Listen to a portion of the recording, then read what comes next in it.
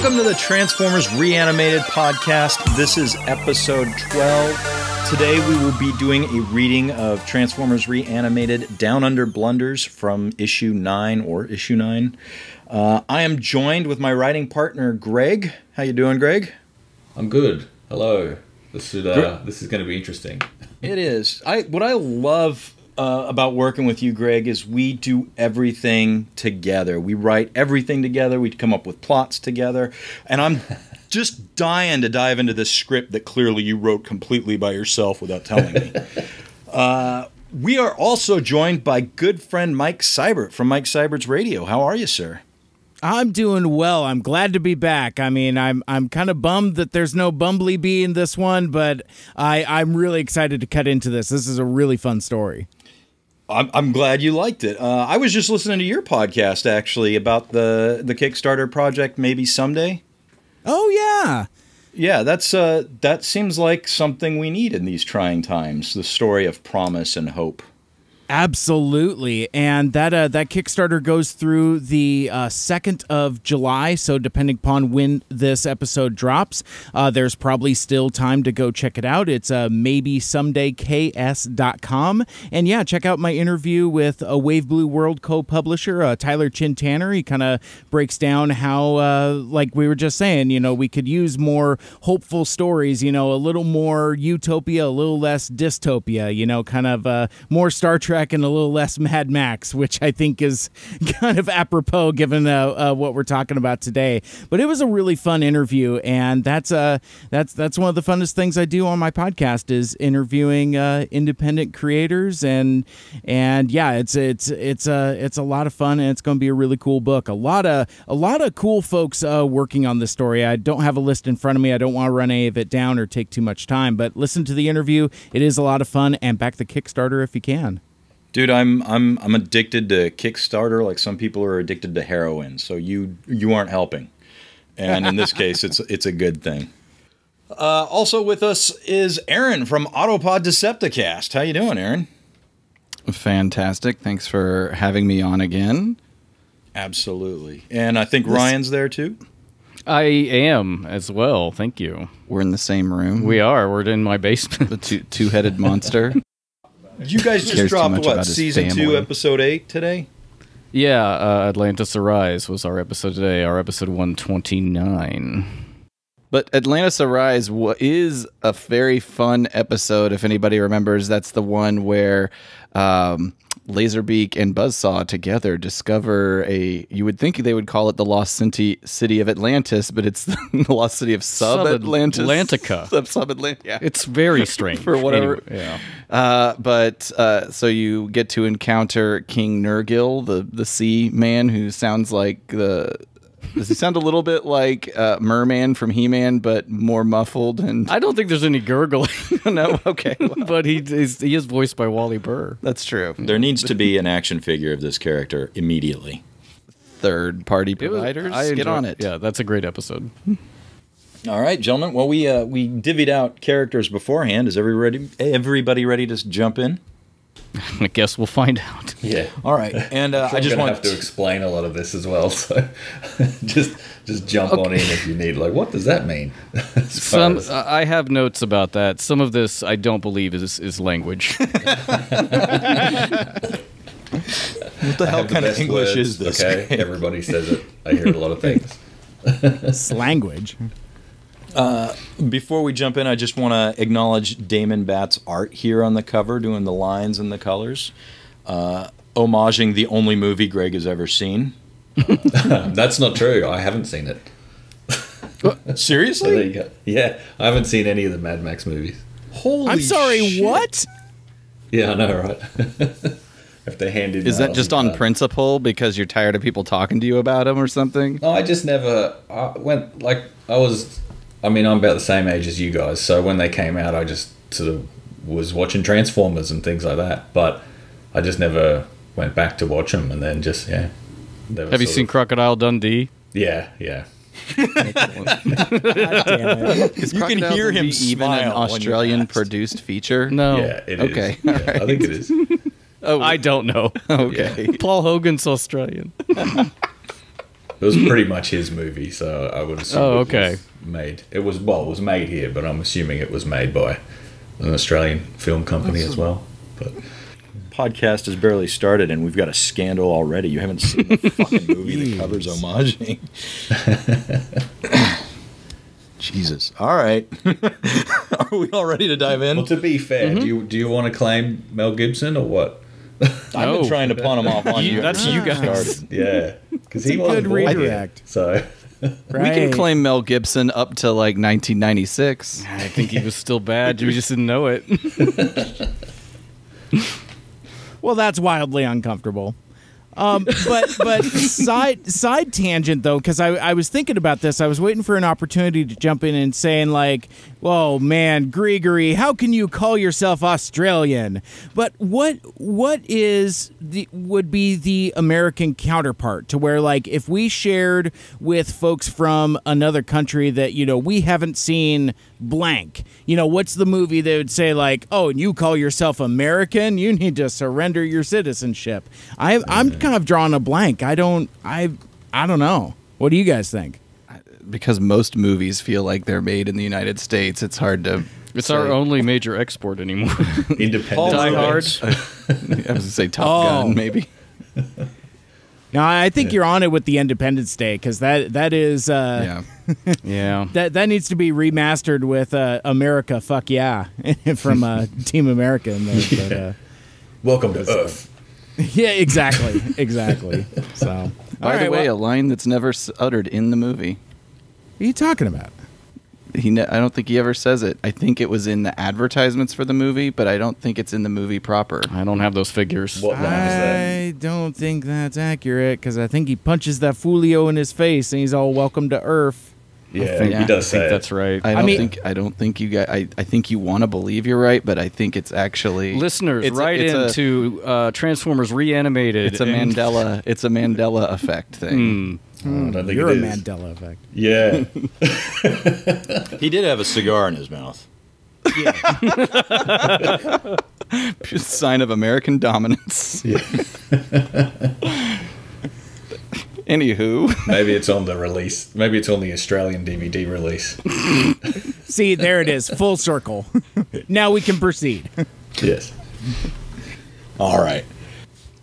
Gentlemen, page 1, panel 1, exterior space. Caption. Think Victor Caroli here.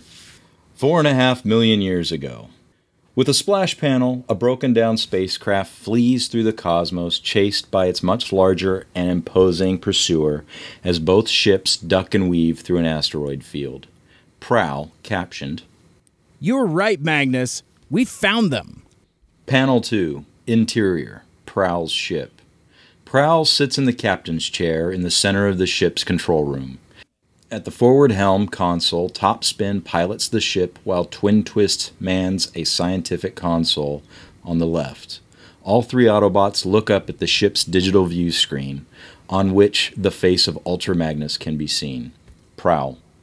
That tip from Nightbeat seems to have paid off. I got those convicts right where I want them. Ultra Magnus through the view screen. Excellent work, Prowl. Those three have run wild for far too long, and stealing the prototype advanced computer enhancer has crossed the line. Topspin under his breath. I prefer to call it the Ace. That's under his breath. Sounds constipated. He is also constipated. Panel 3. Pucano everywhere. That's why it's Panel called 3. Topspin. As Topspin and Twin Twist continue manning their stations, Prowl ends the conversation. The view screen winks out like an old black and white television, but not before hearing Ultra Magnus's final words. Prowl. I agree, Magnus. We'll have all three convicts in custody within the hour. Ultra Magnus. Excellent. That'll be one less unsolved mystery to deal with. Ultra Magnus out. I want to say that's very funny. I've been binging Unsolved Mysteries on Amazon Prime when I was working from home, and it is very satisfying just to listen to Robert Stack speak. Did you ever see his cameo in Basketball as well, where he's doing the unsolved mysteries thing? That was pretty cool. Oh, Yes, that's right. I forgot about that. We still have no fucking idea where this guy is. The interesting thing, I will say, just real quick, the interesting thing about watching them is they do updates up until like 2 years ago. They tack it on to the story, and but then you're heartbroken because like if they don't do an update at the end of the story, you're like, oh no, that woman never found her son. It's still unsolved. Yeah, anyway, it's great. Page 2, Panel 1. Twin Twist's computer console bathes him in a red light as Prowl looks over his shoulder. Twin Twist. Prowl, we've got a problem. Sensors are reading a massive spatial anomaly is about to open up directly ahead. He is constipated. Prowl. A spatial anomaly? Twin Twist. Yep. Since we're going with constipated. Yeah. Sure. Panel 2, Exterior, Space. Both ships are dwarfed by the appearance of a wormhole. Its edges swirl like the Milky Way itself, while its center looks like bathwater disappearing down a drain. Twin Twist captioned. A wormhole! Panel 3, Interior, the Convict Ship. 3 panic transformers stand cramped in a tiny control room that appears to be much smaller and far less comfortable than Prowl's. Runabout and his partner in crime, Runamuck, stand gawking at their view screen image of the wormhole. The ship's pilot can barely be seen. Only his shoulder is visible in the corner of the panel. Runamuck. What the heck is that? Runabout, to the off-panel pilot. Who cares? Just get us out of here, pipsqueak. Panel 4. The one we all know as Outback sits in the pilot's seat, turning to face Runabout and Runamuck behind him. His color scheme at this point is a combination of several silvers and grays, while his finish is immaculate.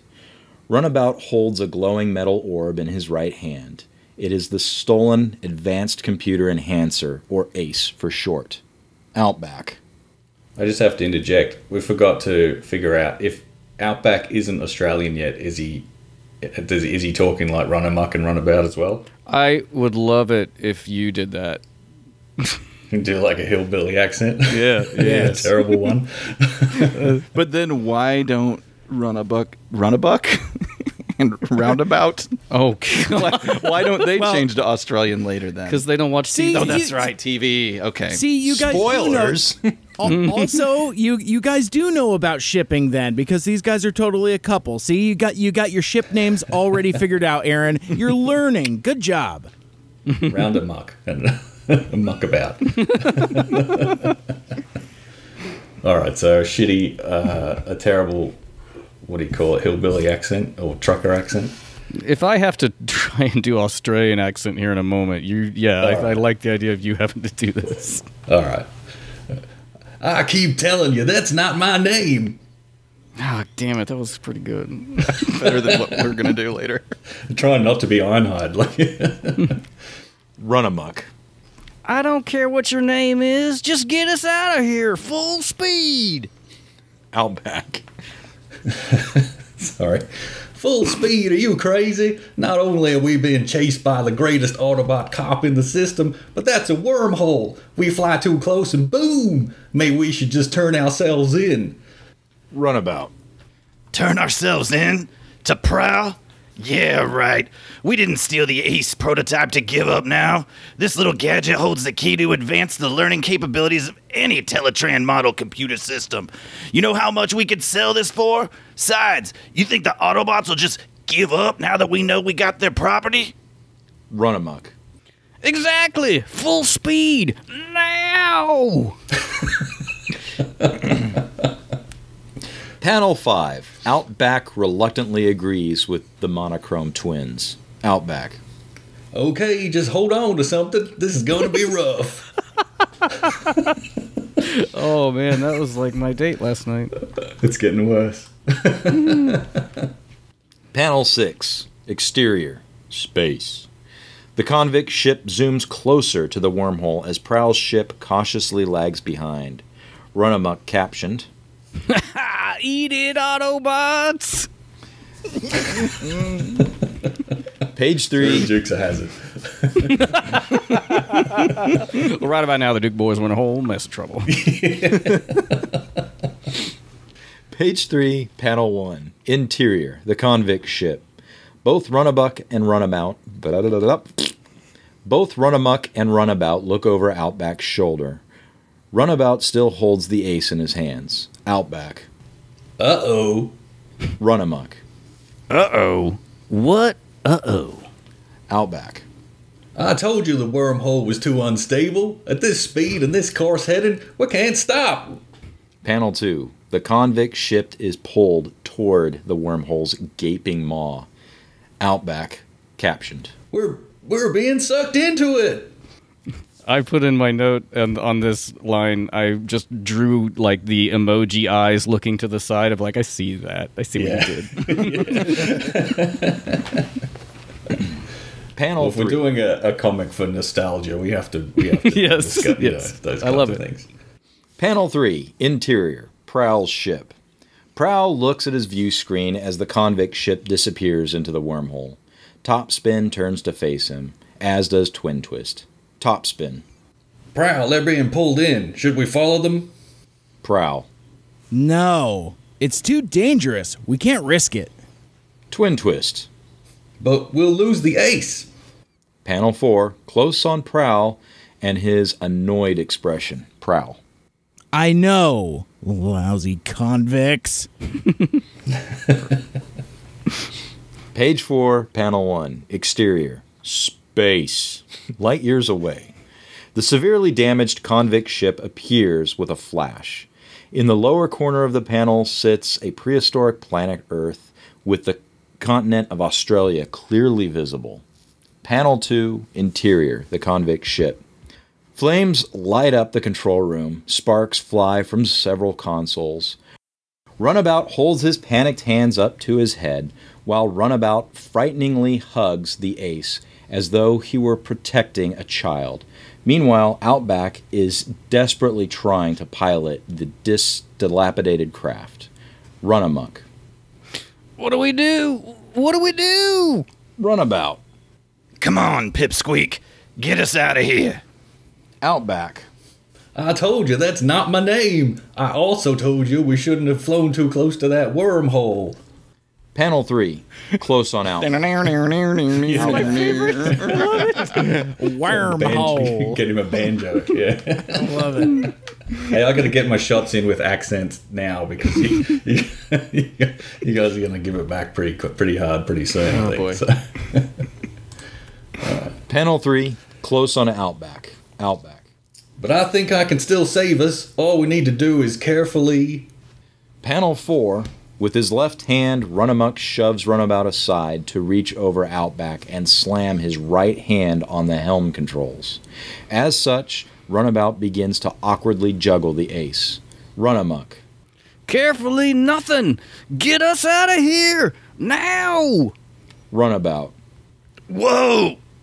Outback. Hey, stop it! That was a bit walking, actually. That Sorry. was a bit walking. Hey, Hey, stop that. we're gonna crash. No. Lisa.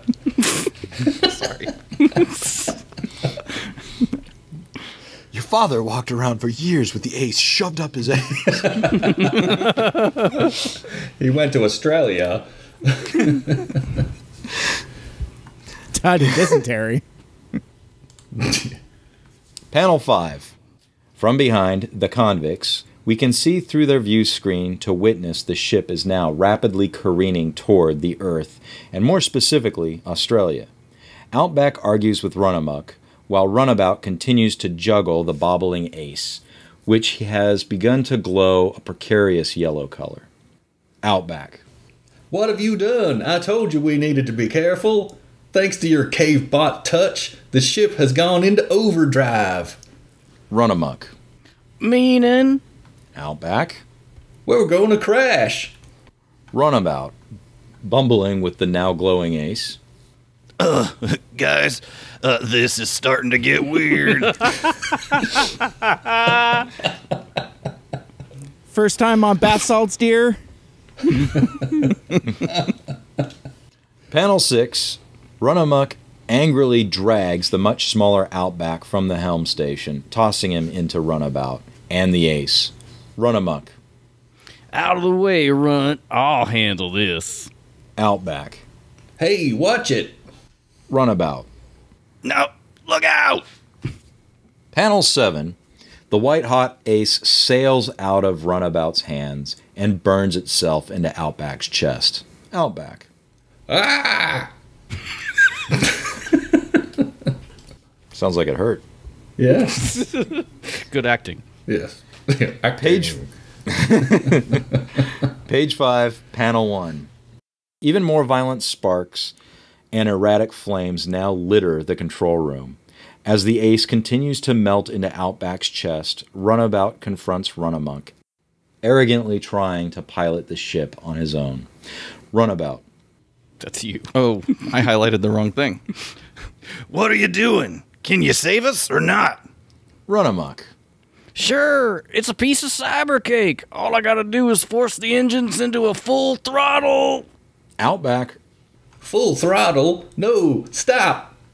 Panel 2, close on Outback. The ace has now buried itself deep into his chest, causing spiderweb-like scorch marks to streak across his once pristine finish and slowly changing it to his more familiar G1 khaki color scheme. Outback. Not full throttle. That'll overload the engines. Back out, run amok. Back out. Panel 3, exterior, Earth's upper atmosphere, day. Like a flaming meteorite, the convict ship hurtles towards the Australian continent. Outback, captioned, I said, back out. Back out. Panel 4, exterior, prehistoric Australia, day. Doesn't look much different. The convict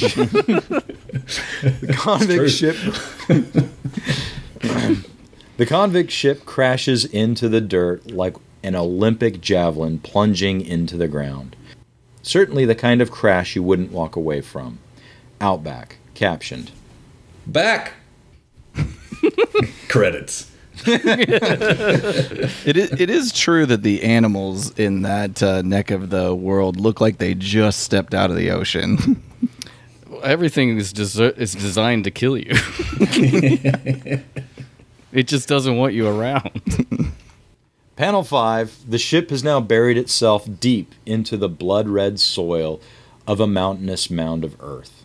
Smoke rises from the rear thrusters, reminiscent of a famous Autobot arc. Panel 6, the crash triggers a landslide which completely buries the convict ship. Panel 7, exterior, Mount Isa, modern day, afternoon.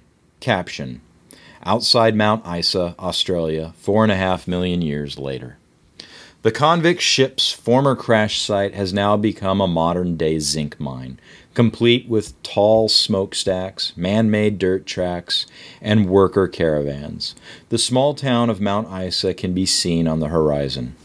Page 6. Yoshi, you have to pronounce it like a Z or a Z for you. Mount Isa. Mount Isa? Yep. The fuck I do? America. God damn it. Welcome to Earth. Is the zinc mine a sink mine then? There are no rules. Just right. You probably told me this, and Mount Isa will not be mentioned again. Page 6. People will be like, that Australian guy didn't tell him how to say Mount Isa. Fuck that guy. Page 6, Panel 1. Two 8-year-old boys run by a barricaded side entrance to the mine. Trevor is a blonde-haired, blue-eyed, while Cameron is of Aboriginal heritage. Cameron also holds a walkie-talkie in his hand. Note, Cameron is dressed in shorts and a tank top, while Trevor wears a t-shirt, shorts, and a backwards cap. Both boys also wear flip-flops on their feet, known by Australians as thongs. Cue the song. Thong, thong. Let me see your thong. That's what my mother called them thongs. Same here. Yeah. If you're a kid born in the late 70s, maybe that's. She was being dirty and just like in front of me. Well, as kids just that banging were all those born in the late Australians. 70s. I mean, Yeah, no one calls them flip-flops here. They're thongs. Cameron, into his walkie-talkie. come in, Moon Command. This is Captain Cameron. Come in, Moon Command. Trevor.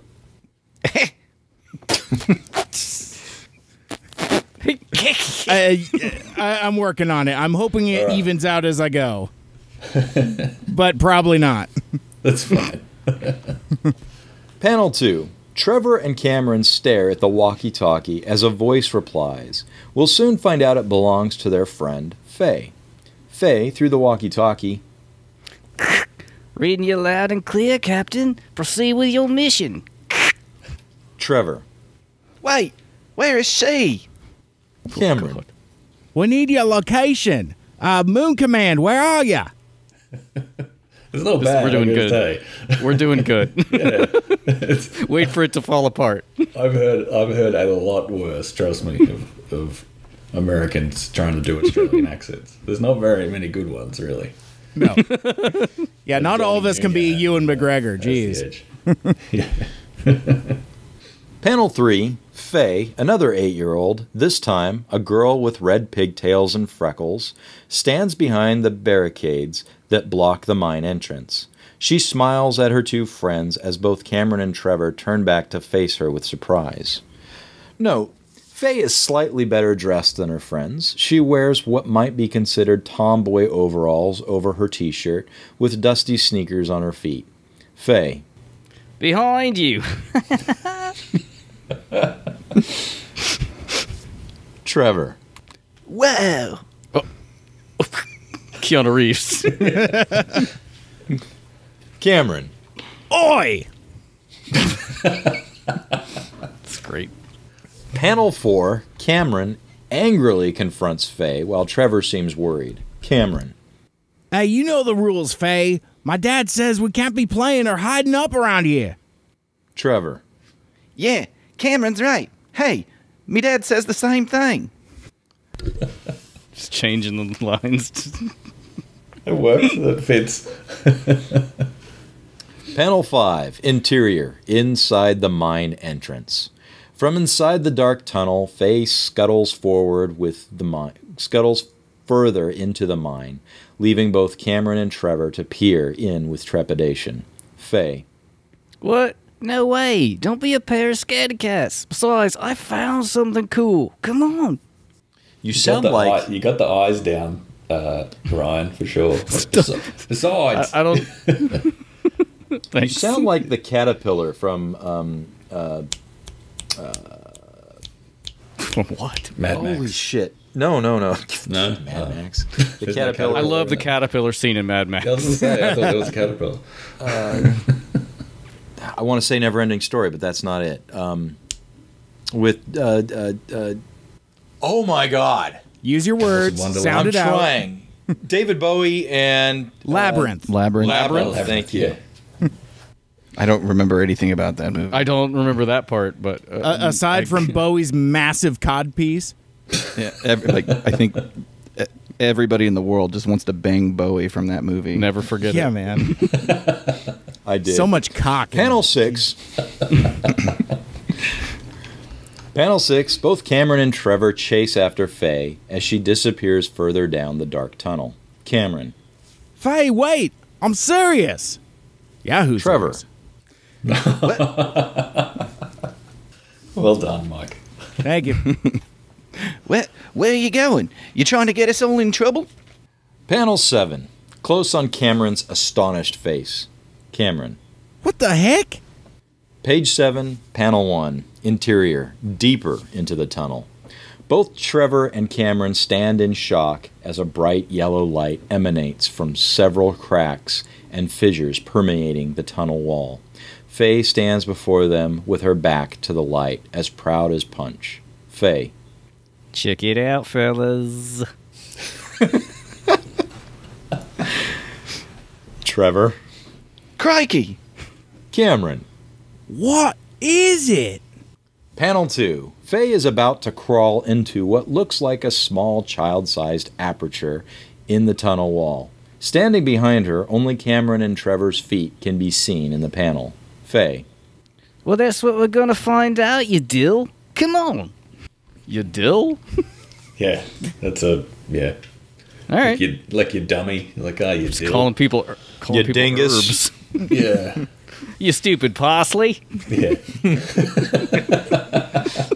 I'd have called them Chazwazzers.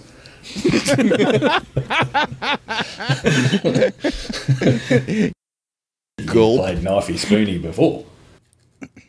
Panel 3. Interior. A large subterranean cave. Having crawled through the hole and arrived on the other side, all three kids stand aghast as they have found the convict ship. The space vehicle is crushed beyond belief. Its cockpit windows are completely shattered. However, more radiance seeps out from within. The source of the yellow light Faye has discovered. Cameron. It's a spaceship. Trevor. How did a spaceship get here? You think it's a full of aliens? Faye. I don't know. It seems really old, but look, that light is coming from out of those windows. Let's take a gander. That one was all over the place. I didn't practice that line very much. It's fine. Far better than I could ever do. Yeah. And I've been hanging out with Greg. Well, I hoped that talking to him would help me get in the groove. It's proving to be negligible. Yeah. Well, there's no swearing in this one in the script, so Right. that helps. Panel 4. Cameron and Trevor remain in place while Faye has already climbed onto the ship, ready to crawl in through its shattered cockpit windows. Cameron. Faye, come back. You can't just climb into a spaceship like that. Faye. Why not? I'm not afraid. Besides, Panel 5. Don't drop your T's, Michael Caine. The size of a tangerine. Yeah. Panel 5. Interior, the convict ship. An inert and now rust-brown colored Outback sits on the floor, the ace still fused to his chest and emitting the yellow light from earlier. Over his shoulder, Cameron and Trevor have now joined Faye to peer into the ship through the shattered cockpit windows. Both the boys appear shocked while Faye is nothing but elated. Faye. I reckon we just found a transformer.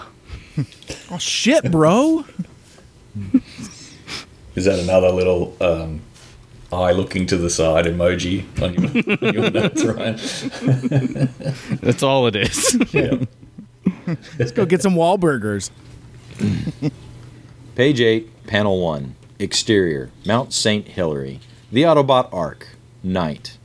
The famous Autobot Ark sits in its mountain home. News reporter, captioned.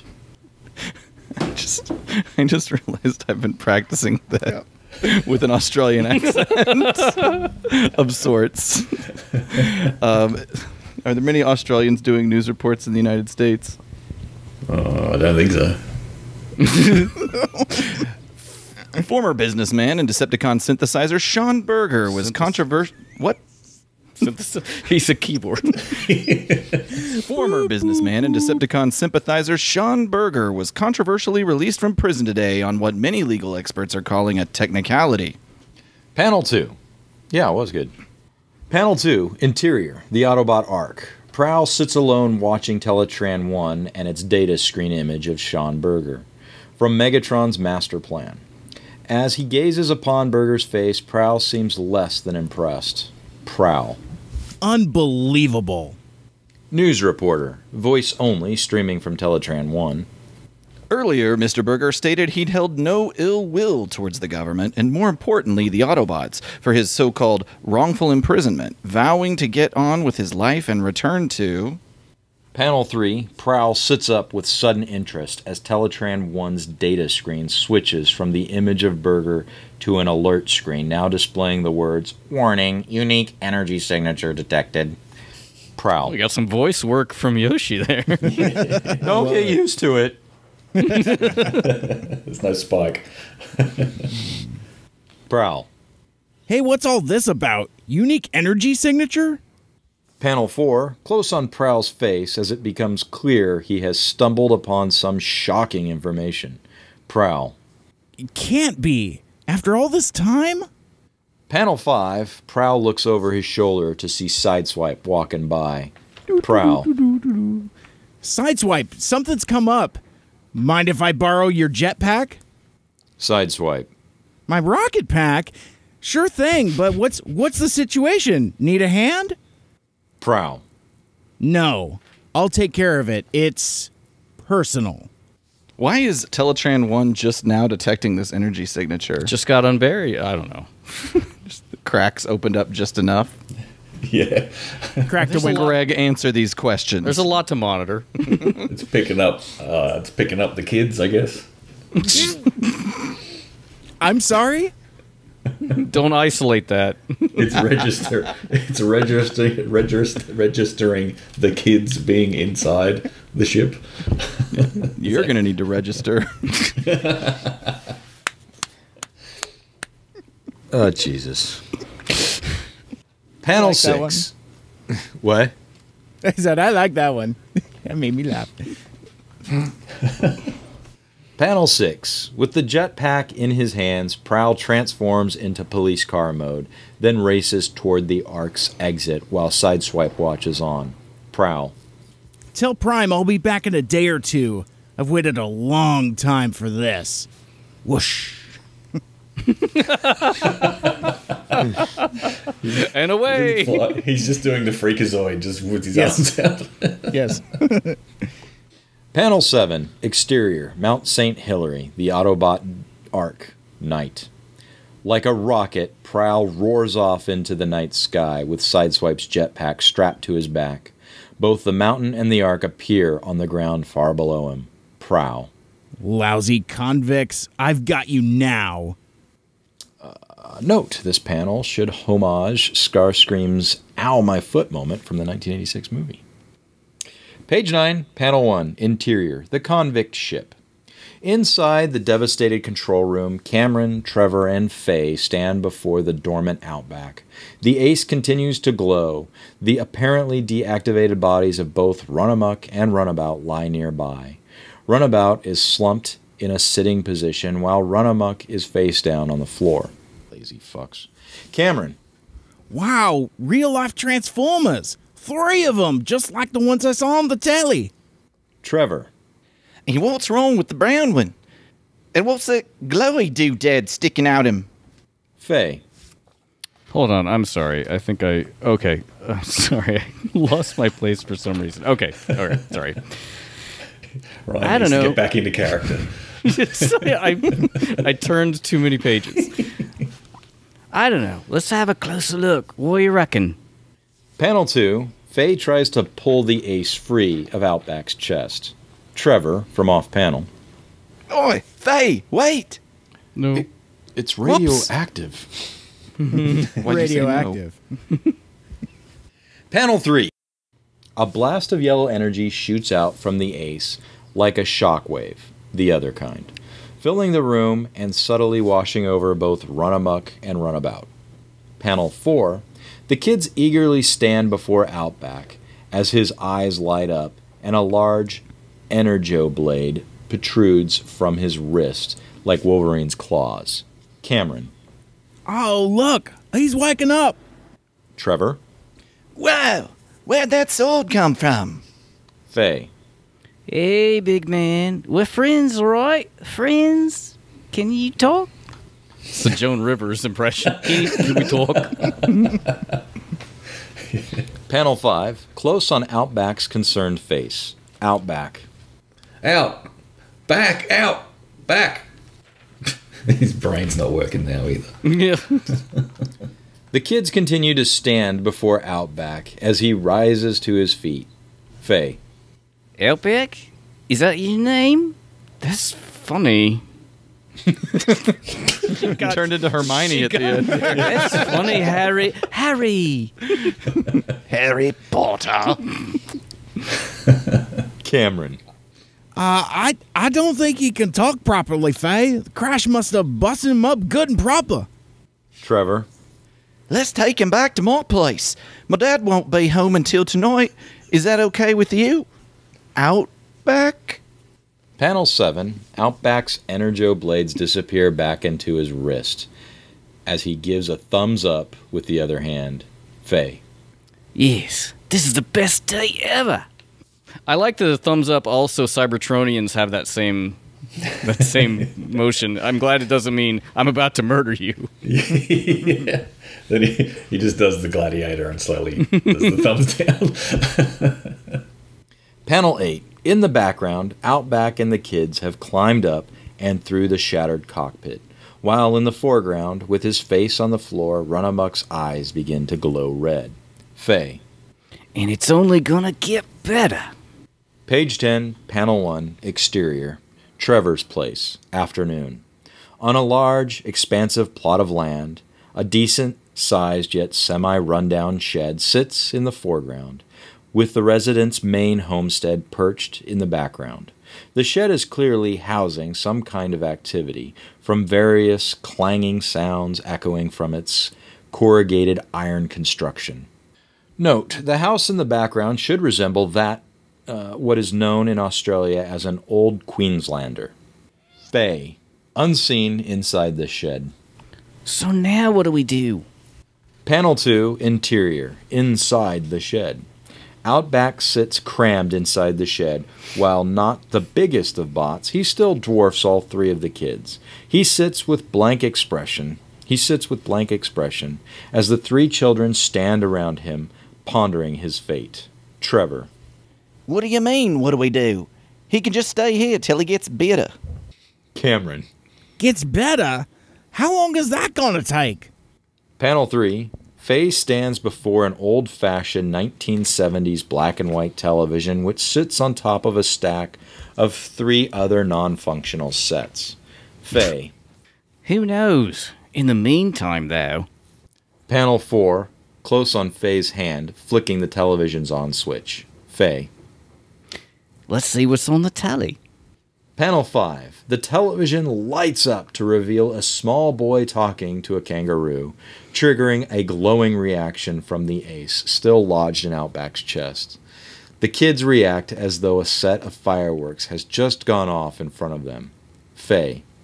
What the heck? Trevor. Whoa!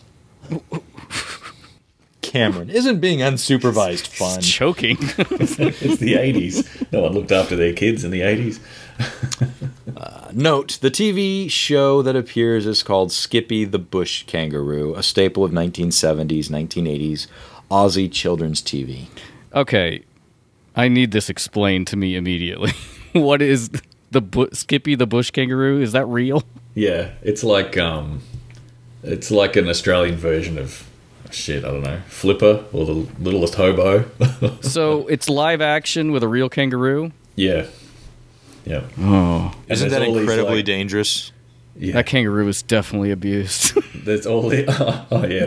It's probably like a Milo and Otis situation. Did it talk like Mr. Ed? No, it doesn't talk.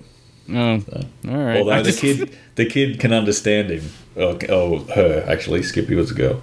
But, yeah. So So it's like kangaroo- Lassie. Yeah, kind of. Yeah. Does the kid ride around in the pouch ever? No. That would be amazing. What a wasted opportunity. It's funny because there's all these little... every now and then, like, Skippy would have to... It's a terrible show. Like, even as a kid, nobody liked it. But, like... Well, there's one TV channel, we gotta watch it. Yeah, it's just that there's nothing else on. But they do all these inserts, so like Skippy would like unlock the fence or something, and there'd just be these two like little kangaroo hands, and someone's just holding them off panel. I have to look this up after Oh we're yeah, done. find it on YouTube. You will laugh. So are they obviously fake kangaroo hands that are being managed? Like somebody's got them on sticks and they're Pretty opening much. the gate. Oh yeah, it's terrible. Toonsus the driving cat is what I'm kind of picturing. If you're familiar with that reference. Oh, God. Okay. Thank you. Panel 6. A beam of solid energy shoots out of the ace and into the television, which then fires a similar burst from its wire coat hanger antenna up and through the roof of the shed. Panel 7. Exterior. Space. Above the Earth. With a global view of Australia, the energy blast rockets up from Mount Isa and into an orbiting satellite. Page 11. Panel 1. Interior. Inside the shed. The energy now surrounds both Outback and the television as the three kids stand watching with worried expressions. Cameron. Cameron just hit puberty. It was at that point Mike was going to be nominated for an Oscar. I made a meal of that line. Panel 2. Close on Outback's face as he appears to be overloading. Panel 3. The energy has faded, leaving Outback sitting before the three kids with smoke and steam pouring off his metal hide, while Cameron and Faye turn to each other with concern. Trevor looks off panel as his father's voice cries out. Cameron. What was that all about? Trevor's father from off panel. Oh, man. Trevor, what's going on out there? Why is Trevor's father abusive? It just sounds like he's a dick. Trevor. Uh-oh, it's me old man. He's home early. I'm in Oliver Twist. Meanwhile, Panel. you could practically hear the buckle on Trevor's father's belt. I know. That's what I thought. That's what I thought when I read it. He's just like he's drunk and he's looking to fight. Domestic Trevor, I hope your abuse. friends are here because I want to beat more than just you. You always go down so easy. We do live in Mount Isa, so it's possible. Is Trevor's dad the primary antagonist in The Rescuers Down Under? Oh boy. That's what I'm That's some picturing. deep cuts. He is now. Panel 4. Trevor's hands are now cupped around his mouth as he calls out to his father. A seemingly catatonic Outback remains in the background while both Cameron and Faye move toward the shed's exit. Trevor. Nothing, Dad. I'll be right there. Please don't hit me. Cameron. We gotta go. I can smell the whiskey from here. Everybody's taking a bite of the apple. Yep. Everybody gets their licks in. Faye, who's going to get the worst of it. Yeah, if any of our parents found out about Outback, we'll all be in massive trouble. Panel 5. Giving you a chance. I didn't want to do it. Okay. Little girl. I don't want it anymore. Ryan stands up to peer pressure. That'll be the G.I. Joe He-Man message of the day.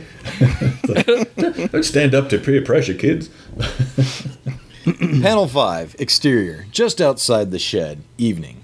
Trevor stands closest to the shed's now closed corrugated iron door, while both Cameron and Faye dash off toward the edges of the panel. Trevor. Don't tell no one about this, and we'll meet back here in the morning, all right?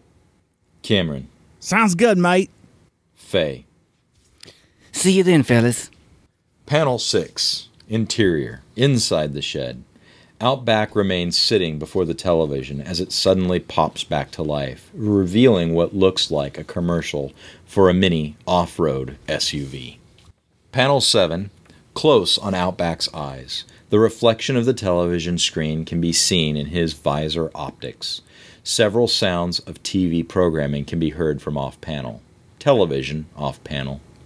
And don't miss this week's edition of It's Saturday. Guests include Ugly Dave Gray, Ricky May, and Killer Cal and the Callerlettes. This is where I wrote, is this real? They sound like Howard Stern guests. Oh no, that's real. They're real. Well, they were. Good They're Lord. Oh, dead now. They were, it just though. sounds like guests on a Howard Stern show about who has the largest butthole. Ugly Dave, for sure.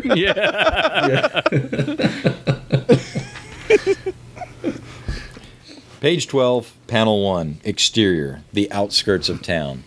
2 pairs of Decepticon feet, one white, the other black, stand beside the lonely road that leads towards Mount Isa. Runamuck. You sure it's him and the ace? Runabout. It's gotta be him. And this is the only sign of civilization around here, even if it is filled with these worthless flesh creatures. Panel 2. Runabout holds what appears to be a tracking scanner in his hands, similar in design to Ripley's from Aliens. Runamuck faces Runabout. Runamuck. Well, let's go get him. We'll teach him not to take the ace without us. It is really hard to carve the Australian off of. It is. It is very hard to switch back and forth. It's almost like we're not professionals. Listen, I don't think that. I don't know. Maybe Peter Cullen did do Ironhide and Prime on the same day, and those are the episodes where you can definitely hear them bleeding into each other. I just imagine he probably didn't, because it's super hard to switch off. Yeah. I would like to hear Prime's lines by Ironhide, though. It would put a whole new spin on the show. Freedom is the right of all sentient beings. Oh, maybe.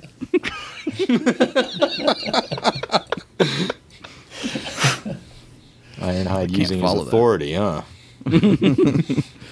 Runabout. Yeah, let's take it slow. Our old partner might have his own plans for this place. I say we sneak in all stealth-like. Strike when it suits us. Runamuck. Oh, stealthy. I can dig that. Panel 3. Both Runamuck and Runabout transform into car mode and cruise towards the town. Note, both Runamuck and Runabout's car modes should still be Cybertronian in appearance, but reminiscent of their classic G1 design. Runabout. This is gonna be fun. They're gonna go hang out with Trevor's dad. Oh, man. We came around to beat up your kids. Panel 4, exterior, the shed, morning. Caption, the next morning. With the early morning sun beaming down upon them, Faye walks into frame to meet Trevor and Cameron outside the shed. Both boys seem concerned as several classic Aussie sayings echo out from within the shed through the use of separated word balloons. Balloon number 1. Struth. Cameron. Faye, where you been? Balloon number 2. Wacky do. Trevor. Yeah, we've been waiting for ages. Something weird's going on in there, eh? Balloon number 3. Crikey. Faye. Righto. Hold your horses, fellas. Let's go see what's going on. Panel 5. She slipped into BlackRock there for a sec. Maybe. A little bit. I've always relied on the kindness of strangers. I am not a professional. Panel 5. Interior. Inside the shed. Looking over the kids' shoulders, Outback sits before the television, thoroughly enjoying a relaxing binge session. Faye. Inside? Panel 6. Outback turns towards the kids with a cheery smile. Outback. Oi, get a Captain Cook at this. It's my favourite Billy Lids. Where have you been? I've been here waiting for you to come back so I could say, thanks heaps for mending me melon. It's just word salad. Just madness on a page. This is the Australian version of those 2 racist robots from Revenge of the Fallen. Do you need explanations? Oh God! A lot of it's rhyming slang, so okay, there's get a Captain also Cook. Get a look at this. There's the rhyming slang is impenetrable to me because there's also Cockney rhyming slang, and I'm like, I do not understand this even remotely. Right, it's very similar. So yeah, get a Captain Cook at this. Let's get a look at this. Billy Lids are kids. It sounds so complicated. Don't you have to prepare it ahead of time? Nobody really talks like that. Oh. None of this is real. This is what Americans would think Australians talk about. They're all Why are you the selling same, out your but people you like very this? rarely come across them now. Okay. And mending me melon is just like fixing my head. I think we got that one figured out. Yeah, I was gonna say, you I should like get that one. Yeah. Panel 7, all three kids react differently to Outback. All three kids react differently to Outback using their local colloquialisms. Trevor appears confused. Cameron's jaw falls wide open with shock, while Faye is all smiles. Outback. I mean, what's the John Dory? I've been here all night, having a spiffy old time, flat out like a lizard drinking, watching the old telly. Trevor. What happened to him? Where did he learn to talk like that? Faye. It's the TV. He learned everything from the TV. Australian TV. It's like the kids know Australian TV is shite. Australian for TV. Page 13, panel 1. Outback points a friendly finger towards Faye while motioning to the ace in his chest with another. Outback. Bingo, Dale. I thought I was cactus for sure, but thanks to this little beauty jammed into me chest, I'm flying, mate, flying. So, cactus, is that like you're going to Dead. die? Yeah. Okay. Fucking What's wrong with Greg the had to rhyme? deal with me for a month saying cactus constantly. Cactus. Yeah. What is the rhyme for cactus? Is that rhyming slang? No, that's not. That's just Okay. fucked. So you're like, oh, like, what's wrong with that one? Oh, it's cactus, mate. Panel 2. Faye takes a closer look at the ace as Outback continues. Faye. This thing absorbed all the local TV and taught you to be Australian. Outback. My oath, love, and after being cooped up all night, I say we bust out of here and hit the frog and toad. What do you reckon? It'll be dead set better than a Vegemite sandwich. And Frog and Toad, help me out. Road. Okay. We're learning. That's right. It is meant to be like fucked Over up. the top. Don't give it. Yeah, like Yeah. yeah. It's fun. I like it a lot. It's fun. Like they're like I said, they're all like I guess Australian sayings, but yeah, no one's going to jam them all together like that. It would just be like Americans going, hamburger, right? Yeah. Baseball. Hey. Baseball jazz. Woo! Panel 3. Trevor remains cautious as an eager Outback seems disappointed by the boy's reply. Trevor.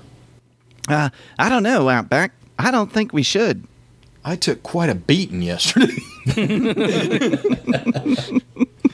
Outback.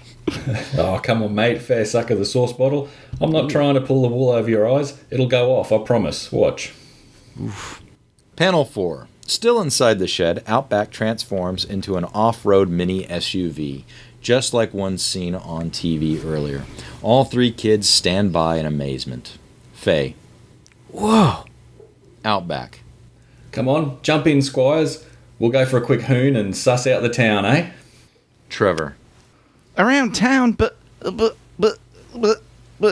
we can't drive. What the hell? Whoa. You went.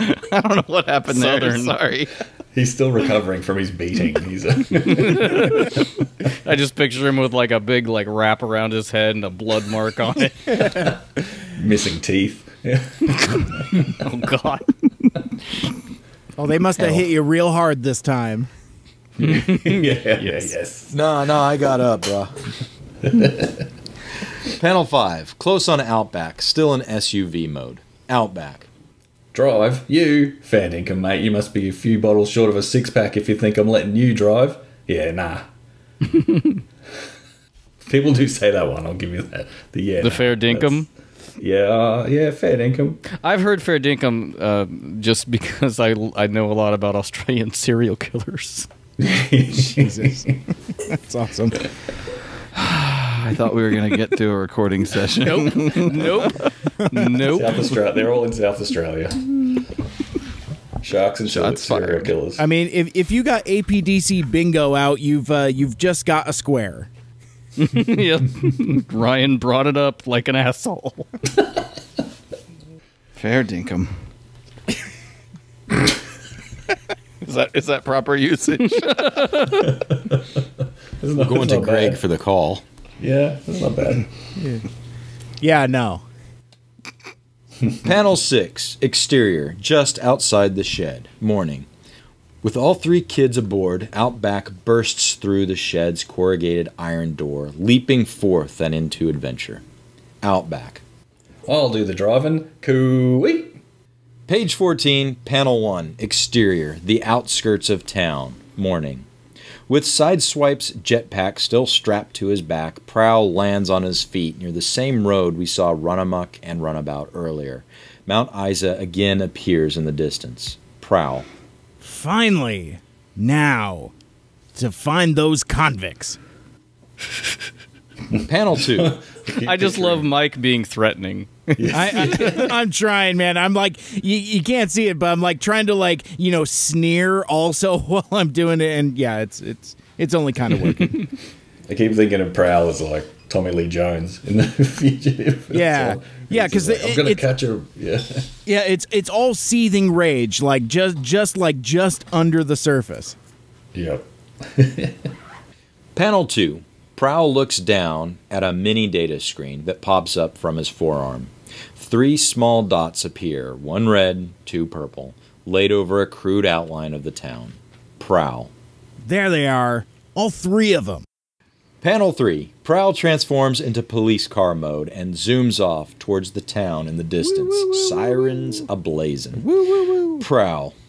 This is gonna be even easier than I thought. Woo woo woo. Panel 4, exterior, the streets of Mount Isa, morning. Caption, soon after. Inside Outback's vehicular cabin, Faye, Trevor, and Cameron smile and laugh as they cruise through the streets in their own personal transformer. Trevor. Wahoo! This is grouse. Outback. See, I told you it'd be Bonza. Where to next? Now, you've capitalized Bonza. Is that a proper name? No, Bonza is, well, it gets capitalized. I don't know why, because it's not really a name. It's just like, Bonza is just like, good, great, I'm glad I stopped the show to bring it up. Bonza. It's for Yosh. Bonza.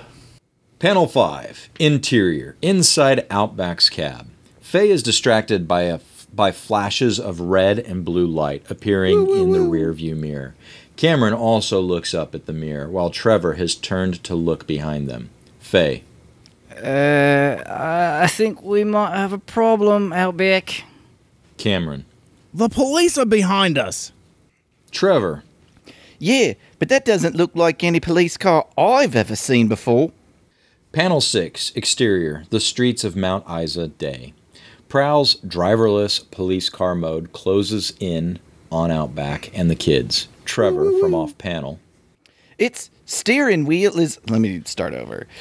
Its steering wheel is on the wrong side, and nobody's driving it. May I have some more? Bear is driving? How can that be? That's because he's not actually a police car. He's just mimicking a police car. That's right. God damn it.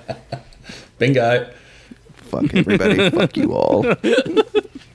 Page 15, panel 1, interior, inside Outback's cab. Close on Outback's interior CB radio system. Outback. Oh no, it's Prowl. We got to bail or we'll be up the creek without a paddle, spearing tadpoles with a crowbar. This is where I wrote these aren't phrases. Up the creek without a paddle. You guys have got that one. Up the creek without a spear and tadpoles with a crowbar. Spearing tadpoles with a crowbar. That's like finding a needle in a haystack. Yeah, no, it's good. I like it. I just was like, I wondered if you made that up. Yeah, no. I didn't make any of these up. Okay, great. That's the last time I'll bring it up. No, that's all right. I'll explain them because they're pretty fucked. Panel 2, exterior, the streets of Mount Isa, day. Outback hits a burst of speed to race away from Prowl. Prowl. Convict C-59, pull over immediately. Outback. Yeah, you got Buckley's of that happening to me, old mucker. I'm out here faster than a blue tail fly. That's the winner. Educate us, Greg. Were you Buckley's? You guys got heard of that one, haven't you? No. No. Buckley's. So Buckley's chance. So like no chance. Oh. And then me old mucker. That's just shit people say. G'day, me old mucker. How you going? It's like g'day buddy, g'day pal, or whatever. And then I'm out of here faster than a blue tail fly. All right, this is fast. fun. I love Australian colloquialisms. Oh, did you remember why we called him Convict C59? God damn it! I'm trying to remember. I know we had something behind it. Yeah, that was his Japanese toy code name or something like that. Oh. Like That's the release ID or something. That's right. That's fun. There's a lot of real fun Easter eggs in these things. That's one of my favorite parts. If somebody read that and went like, "Oh, C59, that's Outback's toy ID," I'd be like, "Okay." I wouldn't expect anyone to get that. Almost as if this was written by fans for fans. Wouldn't you know it? Because we did just have a number. We just had whatever it was, like Convict 1, 2, 3, 4, whatever it was. And then, Yoshi was like, we should try and find something to put in. So then we sort of just dug around on the wiki for a bit. And I was like, oh, look. So yeah, but it works. Panel 3. At top speed, Outback roars through the town of Mount Isa with Prowl in hot pursuit. Prowl. Convict C59, I said, pull over and surrender. Immediately. You'll respect my authority. Good Lord. Outback. No way I'm doing that, by Jingo by Crikey. See, if it was if we were doing without the kids' cartoon, he'd just be like, "Fuck off." Get bent, you piece of shit. I said, "Pull over immediately." Fuck off. He must not have been watching HBO while he was getting all of Australia's culture downloaded into him. Be like, fuck off, you cunt. Yeah. To where all the American audience be like, oh My god. That's what the C stands for in C59. Panel 4. Interior. Inside Outback's cab. Cameron, Faye, and Trevor plead with Outback to stop. Faye. Outback, you can't do this. You need to pull over. Whoa. Let me take that again. Outback, you can't do this. You need to pull over. It's not better. I think it was better the first time. Yeah, it's not better. I'm starting to lose it. Go ahead. You'd be over, mate. Pull over. Okay, one more time. Outback, you can't do this. You gotta pull over. Over. Fuck it. Move on. So, oi, stop. Cameron. yeah, that's an Autobot behind us. They're the good guys, right? Outback. But that's Prowl. He's as cunning as a dunny rat and as mad as a cut snake. Okay, right there. I will say I read that as cunt snake. The first time I read through this script. It's the slipperiest of snakes. Yeah, no. Mad as a cut snake. Yep. Trevor. Yeah. It doesn't matter, Outback. Panel 5. Exterior. The outskirts of town. Day. Outback and Prowl have now reached the edges of Mount Isa, returning to the familiar highway we've seen previously. Trevor. There's nowhere else to go. Panel 6. Outback transforms into robot mode as all three kids jump to safety and land on their feet. Prowl also transforms to robot mode, lifting his rifle at Outback. Prowl. Click, clack. They're right, Convict C59. Listen to the humans. Outback. You listen, mate. I don't know what you want from me. Just don't go troppo, okay? I don't want any dramas. Take a chill pill. Let's have a little bit of a chin wag, all right? Chill pill is the outlier there for me. Chill pill. Take a chill pill. No, I know the phrase. It's just I didn't think it was that like the people said in the 80s. International, man. Yep. And interdimensional time-wise. Yep. I'm convinced that Ryan Jett is time traveler with sunglasses. No. That sounded convincing. No. Page 16, panel 1. As he stands with a mechanical catcher's mitt type device in one hand, Prowl appears confused by Outback's ramblings. Prowl. What are you babbling about? All I want is the ace. The ace you stole 4.5 million years ago. Panel 2. Prowl's odd device sucks the ace free of Outback's chest to sail into the claw-like contraption. Prowl. There. Much better. Panel 3. With the kids now behind him, Outback approaches Prowl, hands raised into the air. Hands up, don't shoot. Righto, you got your fancy thingamabob, so how about you just leave me be so I can go walk about by myself? Off you go. Yeah, see you later. Prowl. We're not done yet. Where are your two cohorts? Where are Runabout and Runamuck? They don't get fancy numbers. Designations, yeah. Designations. Panel 4. 2 laser blasts strike Prowl in the back. Prowl. Ah! That was amazing. That was really good. That was awesome. Panel 5. Runabout and Runabuck both stand with laser pistoliers in one hand and glowing energo blades in the other. Prowl now lies in pain at their feet, steam rising from his singed body. Note, both energo blades are approximately half the size of the one Outback displayed earlier in the story. Runamuck. Right here, Autobot. Matthew McConaughey. All right. Runabout. Yeah, if you think you're taking us in, you're in for a huge disappointment. Prowl.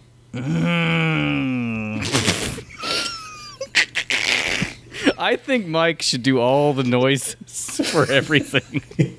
He's so good at it. Panel 6. Outback stands protecting the 3 frightened kids as Runabuck approaches him. Runabout continues to hold his laser pistol at Prowl, who shows no signs of getting up. Runamuck. Good to see you again, Pipsqueak. Faye. Outback, these blokes were in the ship we found you in. I thought they'd be your friends. Outback. Nah, they're about as much fun as a dropped pie. What are you two bogans doing here? I thought you'd carked it for sure. I don't know if the emotion of the situation was portrayed there, but I think he's very calm. Yeah. He's Australian. He's just laid back. He's just laid back. They're about as much fun as a dropped pie. Panel 7. Runamuck turns back to look at Runabout, who is now holding the ace in his hands. Runabout. What's wrong with him? Runamuck. Who cares? Now that we got the ace, we can sell it to the highest bidder and live like cyber kings. Page 17, panel 1. From behind Runamuck and Runabout, framed in the background between them, Outback stands with the kids, looking just as worried as they do. Runabout. What do we do about our old partner? 2 shares of the ace bounty is a lot more than 3. Runamuck. You're right. We'll take care of him and the flesh creatures in a minute. Panel 2. Laser pistol and energo blade still in hand, Runamuck kicks Prowl across the face, causing his iconic head crest to break off and fly toward the foreground. Runamuck. First, I want to take care of this meddling Autobot. There's a bit of Casey Kasem sneaking in there, that one. First, I want to take care of this meddling Autobot. Next up on the charts... I have to talk about this. Some guy's dead fucking dog. Fucking ponderous, man. I watch it with those up-tempo records. When I'm trying to do a goddamn death take. Oh, that would be like the best outtakes ever, I reckon. Those ones. They're fantastic. Panel 3. Close on Outback's knees and feet as Prowl's crest lands before him in the dirt. Outback. Huh? Panel 4. Run Amok once again menaces Prowl, while Runabout cheers him on in the background. Prowl has clambered to all fours, but remains vulnerable. Run Amok. What do you think, Runabout? Do I shoot first or knife first? Runabout. Knife him, Runabout. Knife him real good. This is so dark. Yeah. You definitely got the right battle charger, Ryan, with the knives. Panel 5. From the top left of the frame, Prowl's crest flies into the panel, knocking the gun from Runamuk's hand before returning back in a circular boomerang-like trajectory to soar back into the foreground. Runamuk. Outback from off panel. Sorry, mate. Can't let you do that. Panel 6. Prowl's crest flies back into Outback's hand like Morjorn. I can always say that wrong. Mew Mew. Like Mjolnir. Mjolnir, thank you. Returning to Thor as he stands in a combat-ready stance. Outback. Besides, that's not a knife. Oh, God. I totally missed that line the first time I read that, you son of a bitch. Page 18, panel 1, splash panel. Outback lifts his own larger wrist-mounted Energo blade like Excalibur. In the background, Faye, Trevor, and Cameron stand cheering triumphantly. Woo. Outback. Now that's a knife. Yay! That's Trevor cheering in the background. Okay, yeah, in the background. Okay. Woo. Anyone can be killed. Panel 2. Outback dives forward and with one mighty swing slices Runamuck in half, separating his torso from his legs. Runabout stands petrified in the distance. Runamuck. Should have had Sebiert do it. Yeah. Outback. Ha! Get that into your flaming drop kick. Shit. It's a drop bear. Yeah. Panel 3. Outback hurls his makeshift boomerang into Runabout's head. It bounces off the would-be Decepticon with a clang. Outback. Cop this, you dopey drongo. Yeah. Cling. Runabout. Panel 4. Outback transforms into SUV mode and slams into Runabout's chest like a battering ram. Outback. I am the Knight Rider. I am a fuel-injected suicide machine. I am the rocker. I'm the roller. I am the out-of-controller. Is that music? Caleb. That one's for Caleb. That's he's the Mad Max fan, so we put that in for him. I was gonna say, it's like, is that like stolen valor when you put that in and not seeing the movie? That's I mean, I appreciate the reference. Don't get me wrong, but that's I love it. I've seen Independence Day.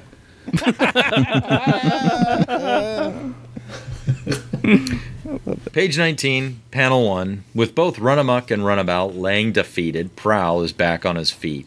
Outback stands. Outback hands his crest. Outback hands him his crest. Outback. Here you go, mate. Whack that back on your noggin. She'll be apples. I love that line. Prowl. Thank you, Convict C-59. Panel 2, close on Faye, Trevor, and Cameron. Faye. Hey, his name is Outback.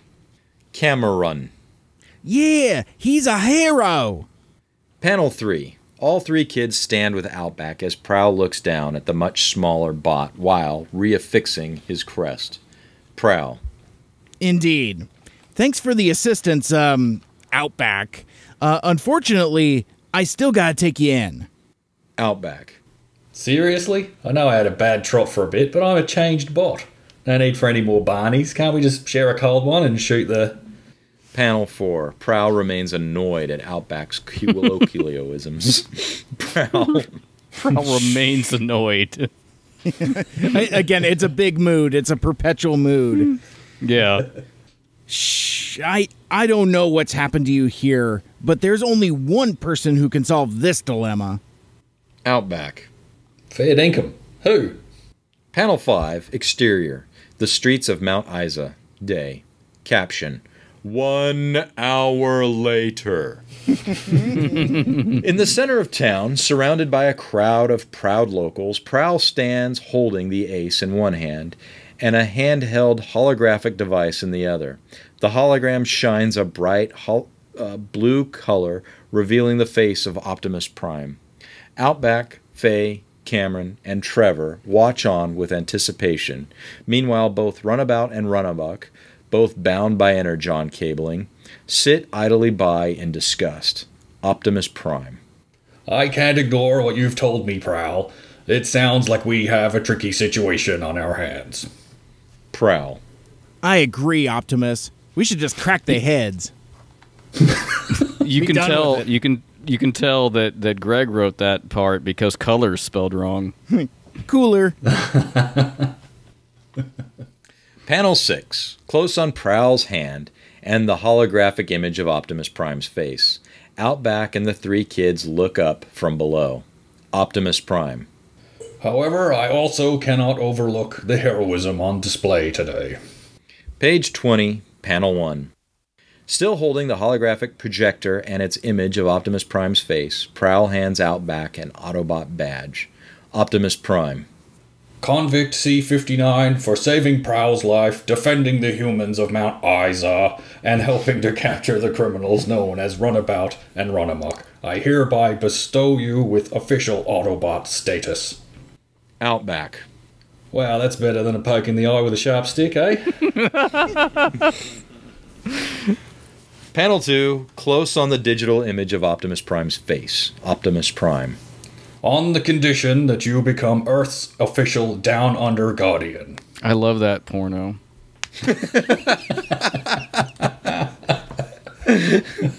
Lots of dropped paws. Panel 3. Panel 3. Prowl looks down at Outback and the kids. Outback has now placed the Autobot badge over the hole in his chest where the ace once sat. Prowl.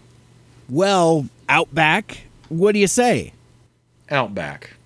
Mate, there's only one thing to say. Panel 4. With Prowl, the captured Runabuck and Runabout, the town and people of Mount Isa in the background. Outback, in SUV mode, zooms towards the foreground, with Faye, Cameron, and Trevor celebrating in the cab. Outback. Crikey! And thus ends another issue of Transformers Reanimated. This is Honestly, There's only one. one This, thing to say. Fuck it. This might be my favorite one. it's This one I think was we've so. said that every time. I That's true. definitely haven't. I think this story needs to end with laughing, just like we did. You know, like a lot of those terrible episodes that it's laughing into a freeze frame. You know, Ryan's favorites. Yes. All right, here we go. 1, 2, 3. Edit it in. Can you take me I would like my abusive father? That's all problematic. Speaking of problematic, I had a little gap of time here where I didn't have a line, and I have to tell everybody that I was wrong about the Independence Day Welcome to Earth thing. No shit. Well, 4 out of 5 people told you were wrong. I must be confusing it with another line from that movie that people think is in there but isn't. I mean, I'll come back to you guys some other time. I think you might be thinking of Star Wars: The Empire Strikes Back. I don't know what I'm thinking of. Moving along. Beam me up, Scotty. Exactly. Yeah, there's another good one. Listen, I wasn't trying to make it awkward. You guys were right. I was wrong. I wanted to put it out there before the internet corrected me. Well, actually, he does say it in scene 27. Would actually. Hey, great job, guys. Yeah. Or should I say, Greg? Oh, Yoshi's in there as well. There's lots of Yoshi's keeping me honest with this one. C-59. I think we should have like little asterisks down the bottom saying like what Outback is actually saying, like his translations and stuff. So, that's fun. I we love were that thinking idea. about doing it, but then we were like, no, maybe it's kind of meant to be a bit weird and sort of, hard to decipher as well. So. Yeah, Especially once like Prowl and Run Amok and that turn up, they're sort of like, what's wrong with him? Like, the fuck? What's wrong? So I also see here that if this were a real episode of the Transformers, it would be Outback's 1, 2, 3, I think fourth or one of 4. He was only in 3 episodes apparently. Does that sound right? Yeah, he's not in very many. I think he's in one with, he's in one of the 5 Faces of Darkness. I think he's in one of them. He's in part 1 and 5, and then in another one called the Quintesson Journal. Is he? I don't really remember Outback from the show. Does he have an Australian accent? Oh, sure. I would assume. I remember. He has. That's like, really weird that then they put him Australian accent. Yeah, like in only episodes that don't take place on Earth. That's why we're fixing it. Got it. Okay, great. I feel like he sounded like Monterey Jack from Rescue Rangers.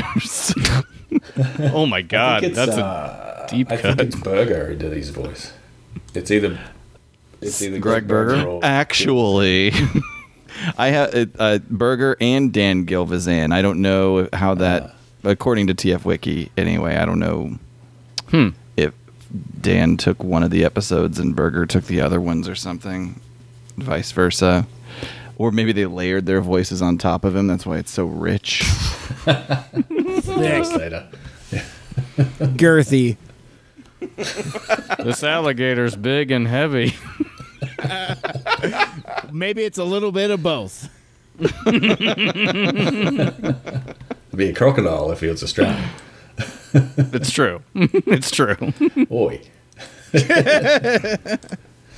Well, But I'm no, glad you guys. we have been trying to sort of introduce characters as they came in, and it was like that appear in season 3 without sort of any explanation. So and then we sort of sidetracked and sort of fell ass backwards into using the battle charges as well. So That was cool. No, I also like that Ultra Magnus is in here, and like because it's something we, obviously he was still around in the larger universe of season 3, but we just don't, or of season 2, 1 and 2. But See, that's what I like is when you do the mismatches that can't happen, like especially Ultra Magnus interacting with Prowl. Because in season 3, spoilers, Prowl is dead. And so creating these situations in retrospect, I think is really, really cool. same with even Prowl and everyone just about in this one. Yeah. So Outback and the battle charges. So Now my favorite part is that we've got a whole new generation of Earth kids to fold into the storyline and keep using time and time again for all kinds of crazy adventures that we can experience through their point of view. that was one of the reasons I picked Faye, because I thought she was so much like she was brave and fun and like just down for everything that's happening. She's the breakout character. she's the one that's actually like competent. Yeah. The I other loved two it. are like, what's happening? I don't know, guys. She is the Trevor, Hermione. we've established Trevor has been getting like beatings regularly. So, That's canon now. yeah.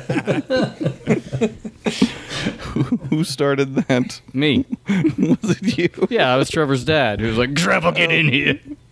I recall Mike saying something about you could hear the belt unbuckle. Yes. Yeah, I'll own that Took one. me back to my own childhood. Triggered. Well, That's not even Transformers is not relatable real. to you, You had an adult fight you in your front yard. We don't have to legislate this now. sorry. I did. Delightful. Well, Aaron and Ryan, thank you so much for being with us on this ride. I really appreciate it. You guys rock. We love having you on. Why don't you tell folks how they can find you two on the Autopod Decepticast, one of the best podcasts on the planet Earth. certainly in the Central Ozarks region. You can find us on all your favorite podcasting platforms, Apple Podcasts, Stitcher, Google Play, Spotify, and check us on Twitter. We goof around a little bit out there. And what else? Am I missing something? Website, autopoddecepticast.com. Yeah, we're at Autopod Decepticast on all the things. Excellent. And Mr. Mike from Mike Seibert's Radio, your very own radio station, sir. Your Yes. very own podcast on the internets. Why don't you let folks know how they can find you? And again, thank you so much for being with us. We really appreciate it. Love having you on, and we got to do it again. Absolutely. You're welcome. This is always a blast. I love kicking it with you guys. Real quick, you can listen to my show, Mike Seibert Radio, the same place that you listen to Autopod Decepticast. So while you're listening to their show, check out my show as well. I am on Twitter and Instagram and Facebook, all of those at Mike Seibert Radio, and the spelling on that is Seibert. If you just type Mike Seibert with that spelling into your Google machine or your internet browsing machine, you'll find me very easily. I am not the Mars rover guy. I'm the podcast guy. Dope. And I'll be sure to make all of those links clickable on our website at transformersreanimated.com. Thanks, everybody. Thank you. Thank you. This is so much fun. See you guys. All right. Bye-bye. And until next time, wash your hands and make good choices. Bye, bye, bye. This was a good episode. Megatron must be stopped, no matter the cost.